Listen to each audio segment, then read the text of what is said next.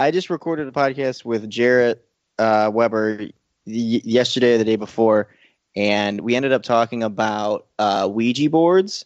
And it's insane to me, the idea that Ouija, like, we could probably all agree that Ouija boards, they existed before, like, it became a board game, right? Like, Hasbro didn't invent that idea. It was probably something Salem or something, right?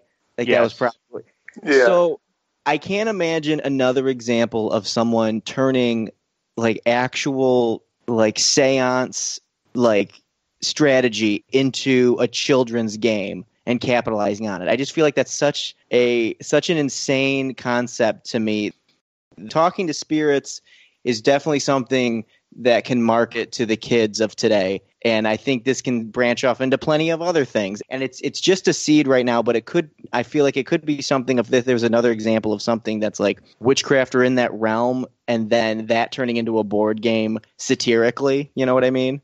Yeah, like a pentagram type game. Right. You know, Yeah. Like instead of hangman, call it pentagram. Pentagram. And it would be for devil worship. You know what I'm saying? Yeah. If you turned a voodoo doll like Hasbro, or like, I can't even think of any other Toys R Us started marketing a voodoo doll and be like, it's a silly idea if it hurts your friends, and someone takes it real serious and there's message boards about how to make it work better. Yeah.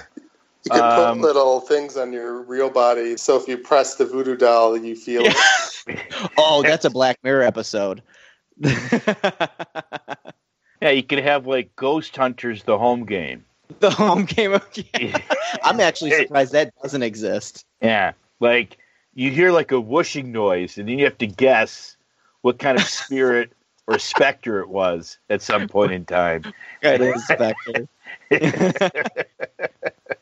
It's funny to me that like people do take Ouija boards seriously, and they're still the one, like there's definitely a Venn diagram of people who take Ouija boards seriously and people who still like buy a Ouija board at Target. Like they're like, I want this to work, and I've been researching this for a while.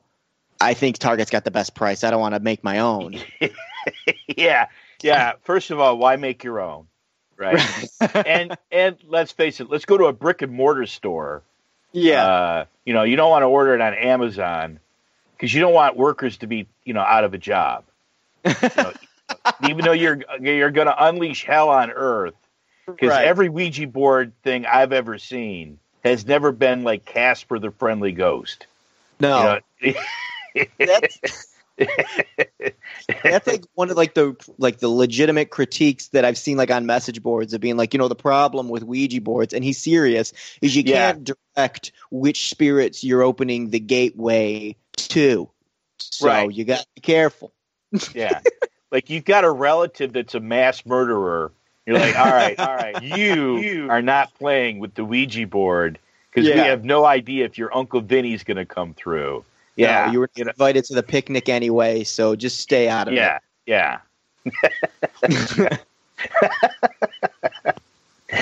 I think you've got a new bit, Rich. I really do. Could be something. Yeah. If you buy a board game, you could put like a GPS tracker in the box. Yeah. So you could like find out who's playing it where. And you could have some guy with like a drone with like a speaker on it. Oh, no. Fly it right out their window and like play spooky noises and shit. Like a Scooby-Doo episode where you're like, well, what I did was, it was a lot of smoke and mirrors, and like 2020 Scooby-Doo where they use drones instead of like a pulley system and a sheet.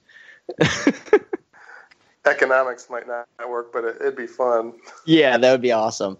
And then the GPS tracker tells you they never played with the game. It's like they're all excited. Oh my God, we wanted this. And then you find out for the next 5 years, they never opened the box. You know what I mean? Like, you son of a bitch. One of the Christmas presents that they forgot was in like the back closet and never unwrapped it. Yeah.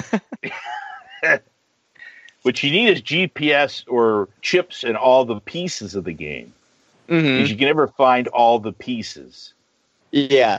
We're playing Clue now. I've got everybody home. So I've got a 25, 23, and a 21-year-old plus my wife and I, and we can't find Miss Scarlet. We have no idea where the hell she went to. Oh, so, for real? Include yeah. him in Yeah. Not the real Miss Scarlet. I don't know what that. Yeah, of course. You got to get your alibi in order. I have no idea who that is. Yeah. Okay. All right. Sorry. I feel I just ruined a good idea. No, you're good. You guys, are there other games you guys are playing? We are. Yes, because there's nothing else to do. Yeah. Tiger King is over. Watch that. That's awkward watching that with your children. Oh, no.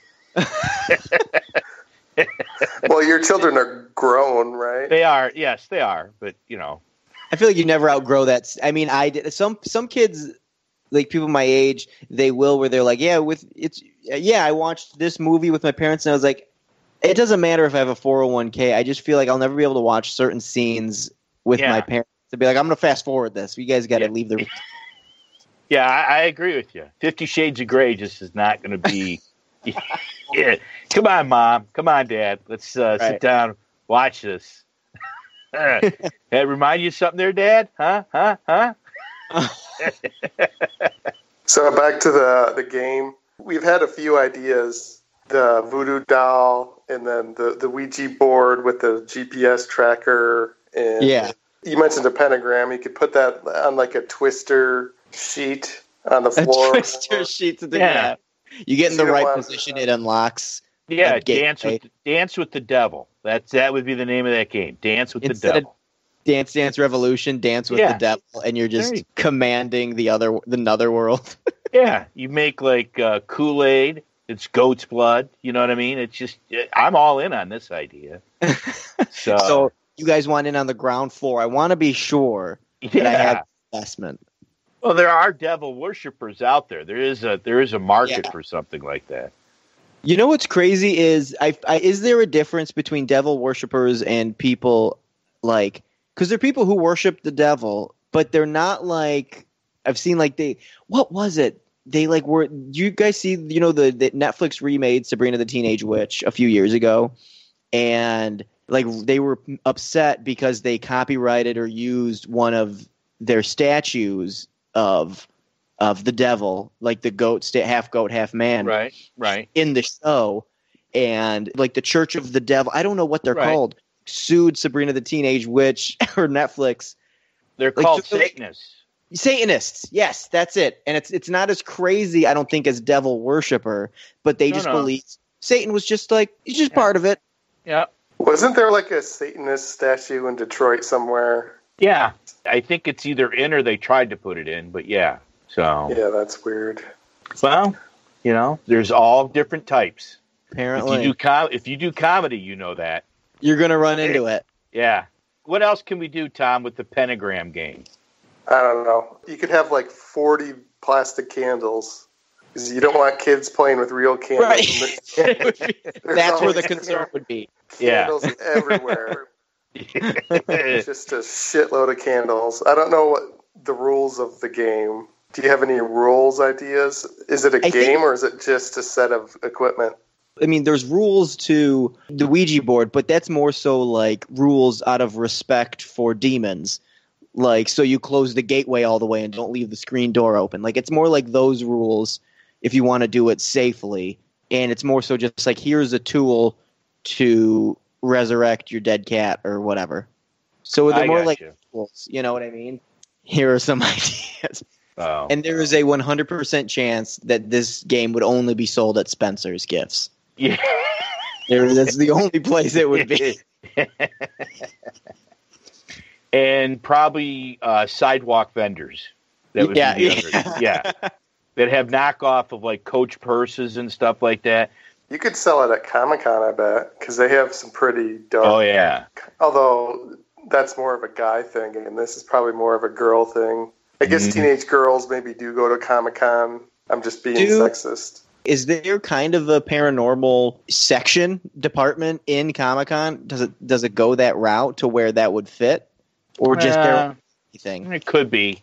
Yeah, because you get into the sci-fi fantasy stuff. Yeah. So, but I don't really know if it gets into the netherworld type of thing. Yeah. You know what I mean? The show Lucifer was based on a comic book. So yeah. Oh, there you go. Okay, so yeah. Well, isn't there Spawn? Isn't Spawn part of that too? Yeah, like characters that came from hell. Yeah. Ghost Rider. Hellboy. Oh yeah, duh. Well, no, I'm just. Yeah. All right. Yeah, I think that's a good idea. Just a bunch of My Little Satanist starter kit. Yeah. Or Little Satanist. My Little Witch. Witch kit. Easy bag hell on earth. Yeah, fun for the whole Manson family. I'm comedian Tom Walma. I'm Bill Morrison. I'm Richie McLonis. And this is Creativity Wasted. Anything you guys want to plug? Well, it's coronavirus, but podcasts or whatever you're doing. Yeah, I'm just back on my podcast, Hunting Rabbits. I just posted stuff, so like Hunting Rabbits on Facebook. Pete Summers presents no shows right now. No shows? What the hell? Can't you book anybody? No one will come. Oh. Well, no, the comedians will come. Just nobody else will. If you had an Ebola outbreak, but you said there was going to be 100 people, the comedians would be like, hell yeah, man, sign me up for that show. Yep, wrap me up in Kroger bags. I'll be on my way. Yeah. I have a website, creativitywasted.com, and I also started a Patreon. So if you love the show, consider donating to Patreon.